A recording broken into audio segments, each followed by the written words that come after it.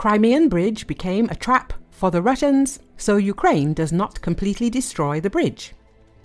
Ukraine is systematically destroying Russian air defense in the temporarily occupied Crimea, but it is in no hurry to destroy the bridge, Ukrainian military expert Yevgeny Diky told Novinarna in an interview. This is not just like that. This is a targeted campaign in which all our branches of the military are involved under the coordination of the Main Intelligence Directorate. This is such a very strategic operation. We realized last year that the Russians' air defense is not a carriage. They had enough air defense to cover Moscow, the front line. Unfortunately, it is very dense, and the Crimean peninsula. And in order to even accomplish this task, they took away the air defense from the Arctic. They took the last S-300 from the Kuril Islands last year. This is something that is impossible during the Soviet Union. I couldn't imagine, said Diky. According to Diky, now Ukraine is not destroying the Crimean bridge since it has the opportunity to destroy the Russian air defense system. What's happening now? They have a sacred object, the Crimean bridge. It's really strategically important. Even though we damaged it, the capacity is much less than it was, but it's not zero. Therefore, it's very important for them. But it's also politically important. The object is a symbol of Putin's Russia. They are very afraid that we will finish it off. But we have turned it into a bait. We have turned Crimea into such a Chernobyivka of Russian air defense. We are destroying the air defense that covers the Crimean bridge, but not. We're hitting the bridge, waiting for the next air defense to arrive, Diky explained. He added that due to the fact that the Russians are constantly bringing new air defense systems to Crimea and Ukraine is destroying them, large strategic zones on the territory of the Russian Federation now have problems with cover, which Ukraine is simultaneously using, driving the Kremlin into a trap. We use the Crimean bridge as bait and destroy their air defense on an industrial scale, realizing that it is very endless.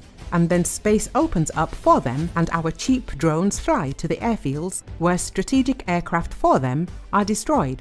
Let me remind you that recently it was 2 Su-57s were destroyed and there are only 10 of them in Russia.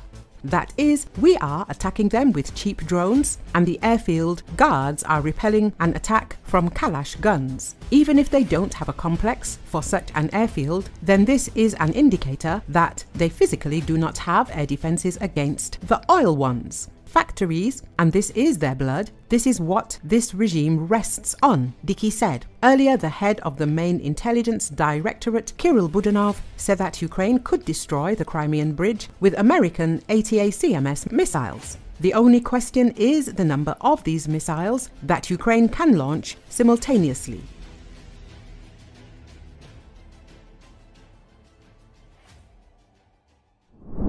North Korean troops will become cannon fodder in Ukraine, Pentagon General. The Pentagon will monitor the possible movement of North Korean troops to Russia for their participation in the war in Ukraine. However, in the United States, they believe that these troops will become cannon fodder for the Ukrainian armed forces. This was stated by Pentagon spokesman General Patrick Ryder during a briefing. According to him, this is definitely something to keep an eye on. I think if I were in charge of North Korea's military personnel, I would question sending my forces as cannon fodder in an illegal war against Ukraine, Ryder said. He added that we have seen the losses of Russian troops. At the same time, the general emphasized that the United States will monitor this. Recall, North Korea and Russia have agreed to provide immediate military assistance to each other if either country faces an armed attack. The agreement, which President Vladimir Putin and North Korean leader Kim Jong-un signed, also includes cooperation on nuclear energy, space exploration and food and energy security, is one of Moscow's most high-profile moves in Asia in recent years. It is unclear how the agreement will affect Russia's war against Ukraine, which began with an invasion in February 2022. Washington and Seoul are increasingly concerned about deepening military cooperation between Russia and North Korea and accuse them of violating international laws by trading in weapons. Ukrainian officials said they found debris from North Korean missiles on their country's territory. Russia and North Korea deny any arms trade. In general, this is a military alliance agreement. This will be Moscow's first defense alliance outside the post-Soviet base, said Artem Lukin of Russia's Far Eastern Federal University. But the strength of any alliance is not what is written, and the mutual defense clause does not automatically mean participation in each other's wars, he said. It remains to be seen how far and how deep Russia and North Korea will go in their alliance relations this time. Will North Korean troops appear in Ukraine? Will Russia provide military assistance to the North Korea in possible clashes between the North Korea and South Korea over the disputed border in the Yellow Sea? Nothing is being considered now, Lukin said.